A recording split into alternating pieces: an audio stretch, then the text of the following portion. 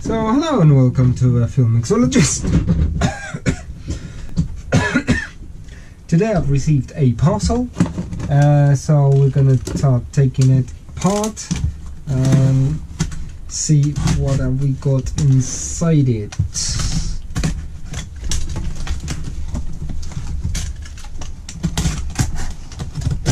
Always put this handle with care thing, they never do handle with care. Oh, look at that!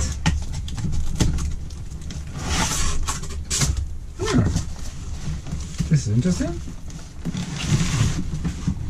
Somebody sent me a carb on an Edelbrock box. Alright. So, let's have a look.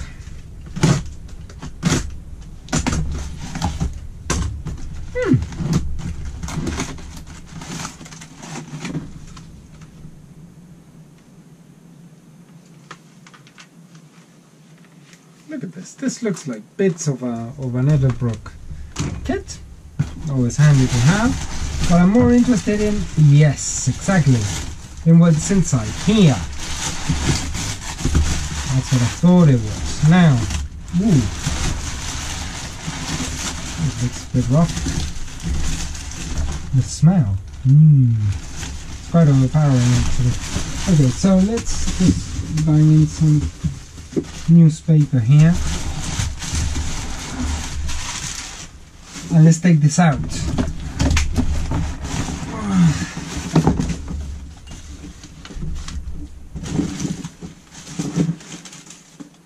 And all sorts of bits inside the box, handy. Alright, so what have we got here? What we got here is a very rare list 14841. So this is a 465 CFM carburetor. Now this sort of carburetors have a couple of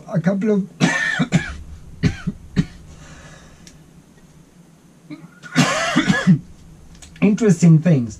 That they're the ones that have this design here. If you look at most other carburetors, like for example this one, in whatever capacity, they would have this kind of sharp edge here. Well, these are rounded carbs. So that's one. And also the other interesting thing about these carbs is that they have what I called the intermediate base plate. So it is a base plate that is not the 600 CFM and it's not the 390 CFM, which is the smallest one of the lot. This is a specific bespoke base plate for this sort of carbs. So that's why if for example the throttle plates for some reason are not working, or they've perished or that kind of stuff, it becomes very difficult to fix these carbs because everybody thinks that that they would use the standard 600 CFM base plate, and they don't. So for example, here you can see, look at this. These have a huge hole in them. So obviously I'm gonna have to replace them. Luckily, I do have 107 plates, so they're going to be replaced. That's not a problem, but it would be a problem if anybody else would try to use this. So let's see if we can tear into this carb a little bit more, see if we can see any other surprises. Now already I can see that there is some material here. I don't know what it is, so that will need attention. So let's have a quick look if we can take this out. Obviously you can't smell it from there, but smells quite musty, like if it had a lot of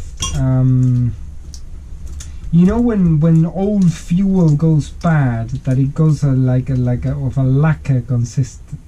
see. Oh dear. Is this okay?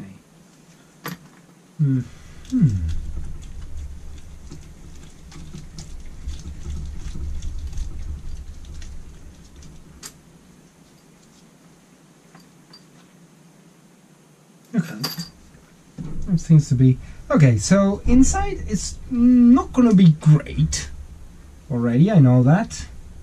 So let's try and see if we can get the rubber mallet and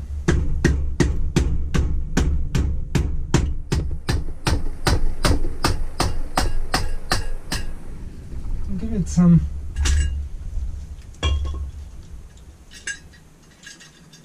seen that. Great. Okay, so this would need shall we say a fair bit of attention. You can see it there.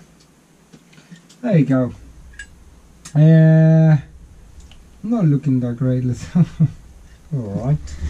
So let's tear into this fuel bowl, into this accelerator pump, sorry.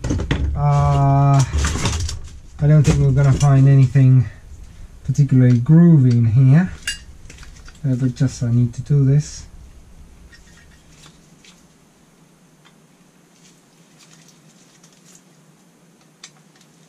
Now you have to be careful when disassembling cars like this, try not to breathe too much of this stuff, because you don't know what sort of chemicals it's got or not have. Great. So already, as you can see, there is a little bit of an issue with one of the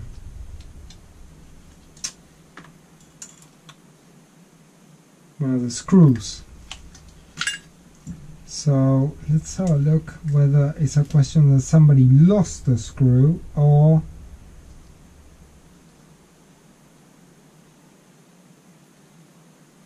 if I get an original one, will I be able to make it fit? Okay, that is something that would need to be resolved.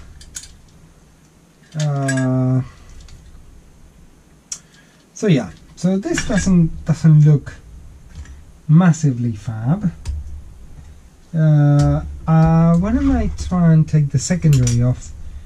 I don't think it's going to be any better.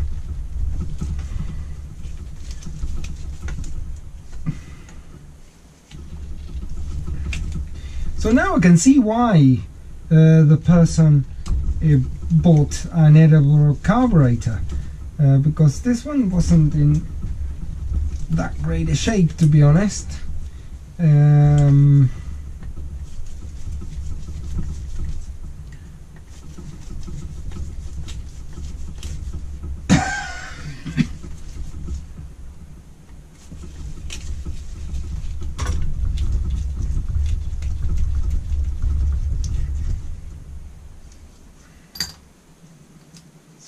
Look a bit better.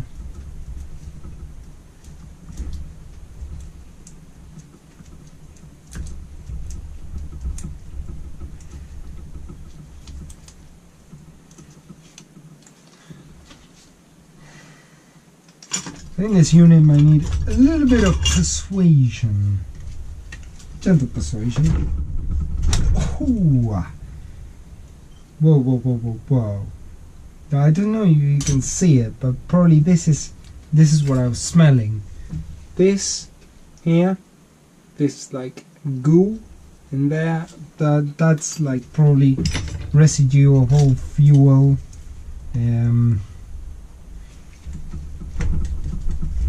So that's not gonna work. So this guy wasn't gonna work, evidently.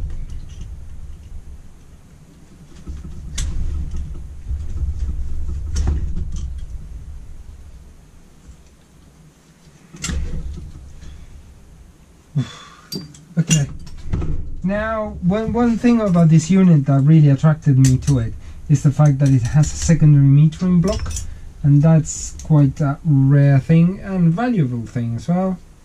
This seems okay, good enough, sort of. Okay, so rubber hammer, let's try and see if we can persuade this bit.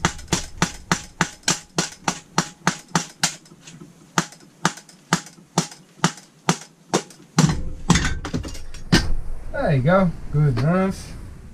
Whoa! Ouch! Look at this.